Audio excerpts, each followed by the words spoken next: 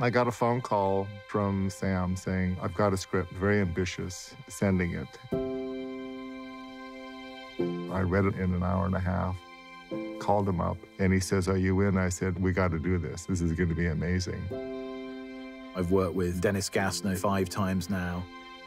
We started working together on Road to Perdition way back, and he designed Blade Runner and Skyfall and some of your favorite Coen Brothers movies. When we finished shooting, Sam said, I think these may be the best sets you've ever done, and I said, well, thank you. It's certainly been the biggest.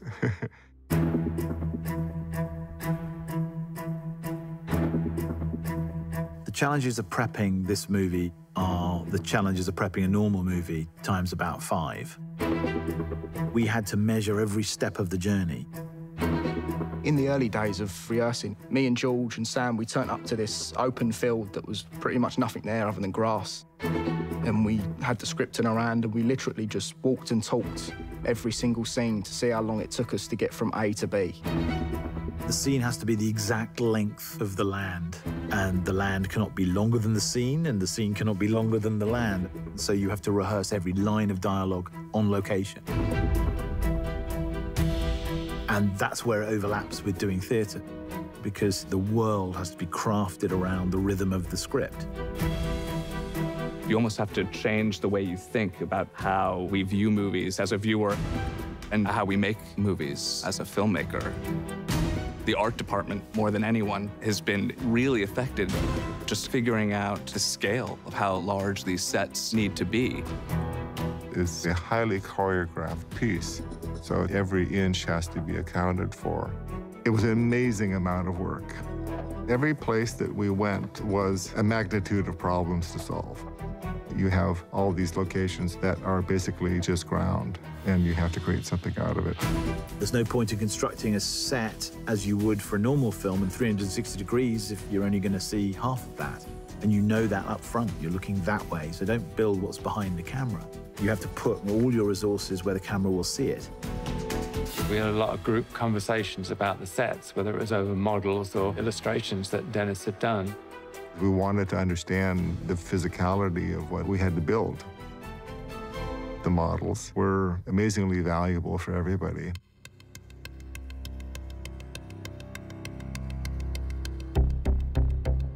This is the model room, and all the concepts are here for the total narrative. So this is actually the reality of the journey, starting here. We dug a huge trench system. It's about a mile of trenches in total. To dig it was quite a task. When we were digging, we were still doing rehearsals. We were still staking out the trench lengths so that we could hone in the exact distances that we needed. The level of detail that the design department put into the trenches themselves was extraordinary.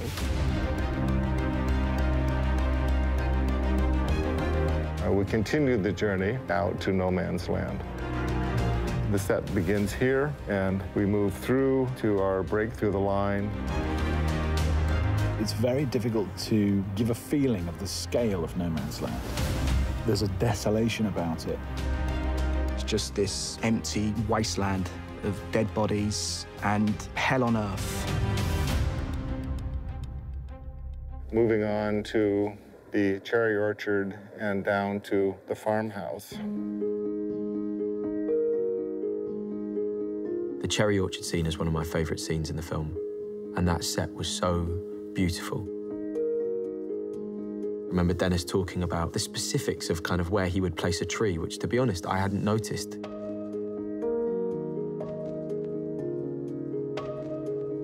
I've asked for about 4 or 5 trees to put in the farmhouse. And when the trees came in, the greens department came and said, oh, I'm sorry, there's this one tree that we're not sure if it really works or not.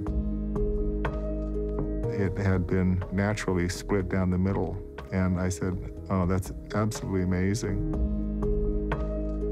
I'm going to put that tree right where Dean dies. And it was the perfect metaphor for the parting of the 2 men.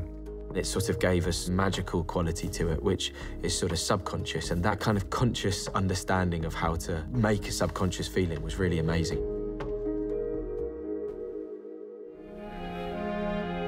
The first few rehearsals we did back in November, it was a completely blank piece of land. It had the expanse of sky and the vistas that we were looking for, but didn't have a French farmhouse sitting in that landscape. So clearly then you needed the production design department to design and build one in a way that felt credible and authentic. Some of the locals couldn't believe the quality and the finish of it. It looked like it had been there for a long time, and the set dressing and the finishes on that set were extraordinary. It was just so real. You sort of get lost in it. It's really one of my favourite sets of the film. The whole house, it's kind of a memory. It's a memory of a family that once actually lived there. So it became almost this vast sculpture. It kind of stopped being a set at that point and became like a reality.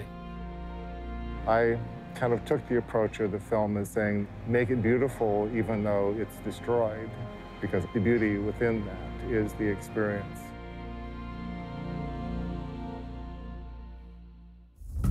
Finding these locations was a challenge of its own, because ideally, we were going to find all of this within 50 miles of London, but we just couldn't find it in terms of the vastness of the landscape anywhere in the close vicinity.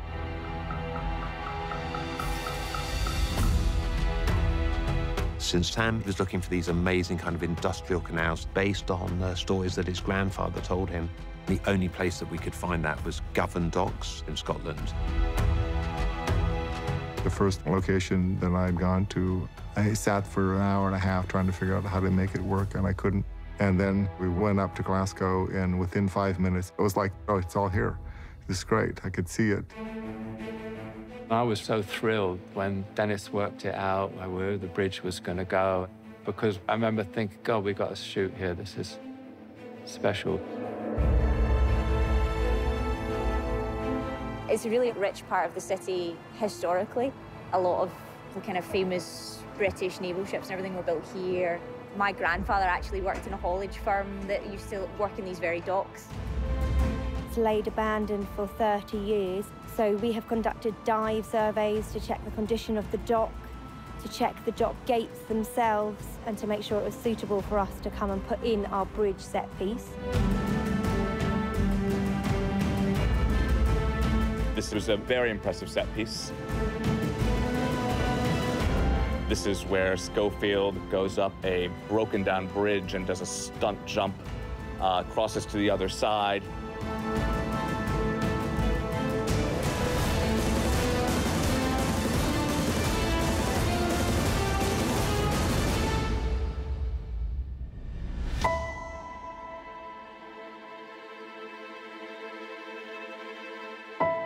Acoust, I think, was one of Dennis Gassner's finest hours. It was a wonderful, extraordinary set. What Dennis was doing was constructing a lost world. You sense where the cafes were, you sense where the tobacconists were, even though very little of it remains. It's an enormous task to take a set and build it from the reality of the set and then break it down into what 3.5 or 4 years of war has done to it. And of course, then came the issue of how do we light it. There's a scene where they had all these flares going up over the top of the town, and those flares were lighting the whole scene. So we needed to figure out how much time the flares needed to be in the air to get the look we were after. They had this model where they were testing which way the shadows moved. What was key was the way the light fell through the windows to create the shadow and the layers of light.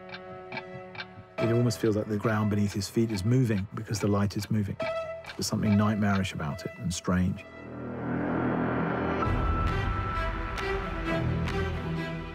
The level of detail that's gone into all the sets, it was just awe-inspiring. Dennis has done an amazing job. As an actor, it really helps you just get lost in the scene. My hope is that it's something that will be groundbreaking. Something that's going to push the boundaries and say that this can be done.